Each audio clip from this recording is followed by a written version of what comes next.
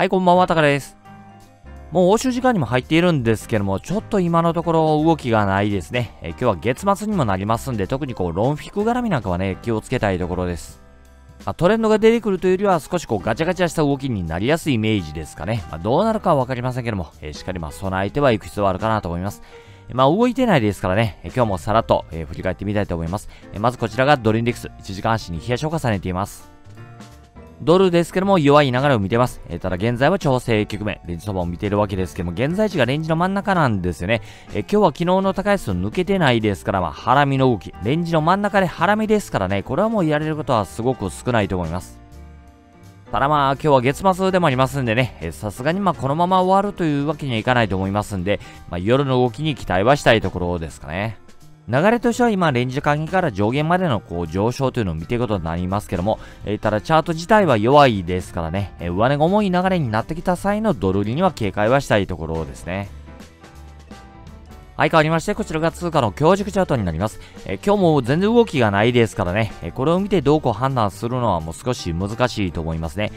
今週に入ってから円が強いですから、この円の強さ、要するにクロス円の上値の重さですよね。こういったところはしっかり見ていきたいところです。あとは先週すごくいい流れが出ていたこのポンドなんですけども、今週に入ってからちょっと動きがないんですよね。これもドルに売りが出てくれば、流れも出てくるかなと、期待感を持って見てはいるんですけども、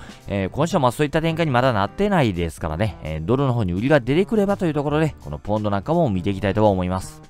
今日は月末になりますんでね、特にロンフィク絡み、夜の1時前後ですか、このあたりの値動き、少し注意をしていただければと思います。はい、変わりまして、こちらがドル円の1時間足、冷やしを重ねています。ドル円もサポート割れた売りのトレンド、現在流れが止まって調整局面ですね。レンジ相場を見ています。現在地がそのレンジの加減ですんでね、ちょっと売りにくい場所にはなってはくるかと思いますけども、ただしこのサポート割れてしまったらというところですかね、売りのトレンドが強く出ています。レンジの加減でさらに小さなレンジなんかも作り出していますんでね。もし売りなんかを見ていくんならこういった小さなレンジなんかを利用しても面白いと思いますね。高値をバックにショートを見たりするのも面白いと思いますけども、ただ安値圏ですからね、そもそも売っていくこと自体は気をつけたいところにはなりますね。ただしこれはサポート割れなければの話で、サポート割れたら景色は随分変わります。高値からの売りのトレンドはしっかり見えているわけで、売りの方が加速してしまうかもしれません。サポート割れの動きに対してロングを見ていくのは気をつけたいところですね。ただ今日も全然動きがないですからね、これも来月へ向けての値動きになってくるのかもですね。はい、変わりまして、こちらがユーロドル、1時間足に冷やしを重ねています。これもちょっと方向がなくなってしまってるんですよね。上昇トレンドの調整局面、レンジ相場を見ています。現在地がレンジの真ん中。今週に入ってから上値が重い状況も見えていますんで、レンジの上から下までの流れ、こういったのもある程度見えてもきてますんでね、少し売り目線で見ていくのも面白いかと思いますけども、ただ今日安値更新してないんですよね。もしこのあたりで流れが止まってくるんであれば、レンジの真ん中で流れが止まってしまうことになります。これってもう方向がなくなってしまうような流れになりますんで、流れが止まったから反発していくわけではないですからね。このあたりレンジの真ん中、さらに小さなレンジなんかを作り出すかもしれません。上がったからといって簡単にロングを見ていくと、小さなこの上下の動きに翻弄されそうな、そういった場所でもありますんでね、現在地の把握と、流れですよね。こういったのはしっかり見ていただければと思います。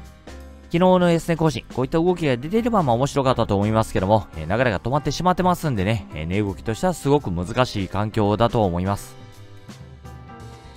はい、変わりまして、こちらがユーロ円、1時間足に冷やしを重ねています。ユーロ円も冷やしレンジを見ています。ただ現在地がレンジの加減だったんですよね。昨日まで結構売りが強かったですから、これ以上売りが入ってしまえばという場面ではあったと思いますけども、ただ今日はしっかり反発してきています。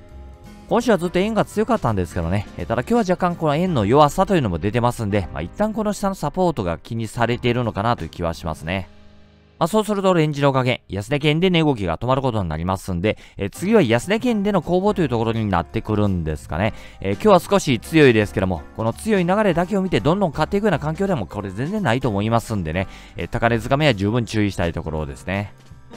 とはいえ、レンジの安値圏で一旦流れが止まってますからね、一回ロングを見ていくというのは悪くはないと思いますけども、買う場所ですよね。やっぱり下に引き付けたロングというのは意識はしたいところですね。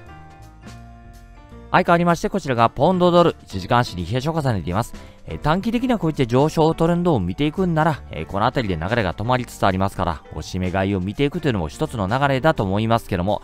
ただ波のサイズ感で見ていけば、この上昇に対しての調整局面、レンジそばという形を見ても面白いと思います。すると今の現在地がレンジの真ん中、方向感がなくなってしまいやすい場所かなとも思います。こういったのは見る人によって世界が変わりますからね、どっちが正解とか間違いというわけではなくて、しっかり対策を立てていけばいい話かとは思うんですね。現在、高値圏でレンジそば、小さなレンジを2つ作っていると、こういう考えでもいいと思いますから、とにかくサポートが見えてくればね、こういったサポートを利用してこのポンドの強さを見ながらロングを見ていくというのも、これは僕は悪くないと思います。ただし今見えているようなサポートを割り込んでしまったらレンジの上から下までの売りの流れですよね。レンジそばですから上がったり下がったりするわけですから、こういった流れが出てきた際にロングを引っ張っていい場所ではないですよね。こういった現在地の把握というのをしっかりやっていけば、こういったサポートを利用していくのは全然ありかと思いますね。個人的には先週すごく強かったこのポンドにも期待はしたいところなんですけども、今週元気ないんですよね。どこかで動いてくれればいいなと、そんなことを思ってはいるんですけども、これはどうなりますかね。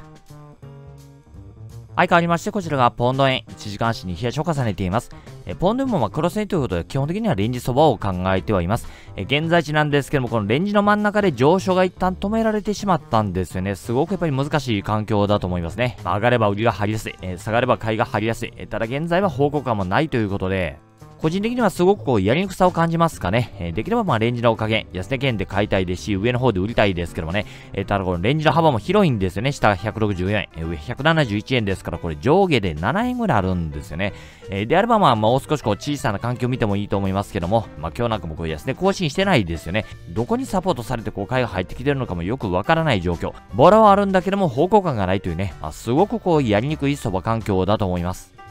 ですから、もしこのポンド円をやっていくんであれば、もう少し短期足に時間を落とし込んで、短期的な値動きを見ていく方が僕はいいのかなと思いますかね。少し大きな環境で見てしまうと、振らされてしまうような相場環境だと思いますから、僕なんかも様子見になってしまうと思いますけども、ただ今すごくボラがありますからね、5分足とか、スキャルピングとか、こういった短期勝負されている方にとっては、いい相場環境だとも思います。なので、この辺りは住み分けの問題かと思いますかね。大きなトレンドは今のところまだ期待はできない。そういったチャートかと思いますんでね、あまり欲張らないように見てはいきたいですね。相変わりまして、こちらが豪ドル1時間足に冷やしを重ねています。豪ドルも強いトレンドがあるんですけども、現在は流れが止まって調整局面、レンジ相場を見ているわけですけども、今週に入ってから上値が重いんですよね。上がっては下がってという値動きになっているんですけども、再度今日また上がってきています。昨日まではレンジの真ん中での値動きだったんでやりにくさもありましたけども、今日は買いが入ってきてますからね、レンジの高値圏にだいぶ近づいてきています。今週は明らかに上値が重い形も見えてはいるんですけどもね、それでも高値をつけに来ている。5ドルが昨日なんかもそうでしたけども、すごく強いんですよね。こういった流れが継続して今日も出ているんであれば、もしかしたらレンジの高値、この辺りを試しに来る動きぐらいは全然ありそうですかね。今日のスタートがもう真ん中でしたからね、少しやりにくい場面で手を出すような環境でもなかったと思いますけども、今の動きを見るとね、少し流れも見えてはきてますんで、自分だったらロングをしていく場所を探っていくのは面白いのかなというふうに思いますね。ただこれも、レンジのブレイクなんかを期待しているわけではないです。あくまで高値圏を試す動きですね。こういった値動きをロングで見ていくような状況かなと思いますかね。5ドルがいい環境なんでしょうね。この5ドルを売っていくというのは少し慎重にはなりたいですね。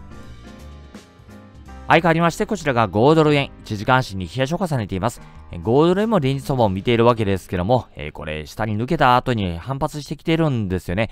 この動き、このまま引けてしまうと、下を試してダメだった、ブレイク失敗の形が見えてしまいます。さらに今の現在地レンジの安値圏ですからね、ここで上昇が止まるともちょっと思えないんですよね。レンジになってくるんなら次に見ていくのはレンジの下から上までの流れ。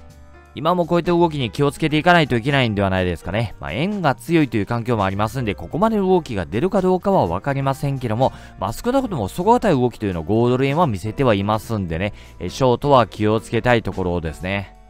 今の5ドル円の環境というのはレンジの安値圏で5ドルに、すごくいい買いが入ってきているという状況ですからね、あまり今逆らえた動きではないですね。見ていくならロングかなと思います。ただし、今日のこの冷やしというのはまだ確定はしていません。今日月末ですから、そのあたり暴れてくるかもしれませんのでね、しっかり終値で、判断はしていきたいと思います。はい、ということで、あまり今のところ目立った動きをしている通貨は少ないと思いますけどね。ただそんな中でも5ドル、これかなりいい環境だと思いますね。昨日もかなり強かったんですけども、今日もいい環境になっています。結果的に下の方にサポートされた形が見えてはいます。しかも現在地もレンジを見ていくんなら安値圏ですからね。ロングを見ていくのは悪くないんじゃないですかね。はい、そして5ドルドルですけども、今日の朝の段階ではレンジの真ん中でしたんでね、少し見にくい相場ではあったと思いますけども、昨日行ってこいしてるんですよね。上値ごもりのこの辺り確認してるんですけども、それでも買いが入ってきてますから、逆対方すればそれだけしっかり買いが入ってきてるということでもあるんですかね。もちろんこれ潰されたら意味がないですからね、終値で最終的には確認していかないといけないですけども、今のところは強い買いが入ってきてるなと。トレードしていくんなら例えばレンジの高値までの上げ、こういったのは見ていくの面白いと思いますね。はい、そして最後にドルの環境ですけども、僕はもうこういったレンジ相場を見ています。昨日までは強い上げもあったんですけども、レンジの真ん中付近で値動きが止まってしまっています。売りの方が入ってきてますけどね、売りが入ったからといってすぐにまたこういった流れをイメージしてしまうと、少し値動きに翻弄されてしまうかもしれません。レンジの真ん中ですからね、上がったり下がったりという動きはすごく出てきやすい場所だと思います。今日は月末でもありますんでね、ロンフィクの中ではそういった値動きも出てきやすいかとも思いますんでね、そういったところは、今夜の注意ポイントにはなってくるかと思いますね。ちょっと方向感もないような状況ですからね、あまり前のめりにもならないようにも注意はしていきたいですね。今回は以上になります。それでは今夜も頑張っていきましょう。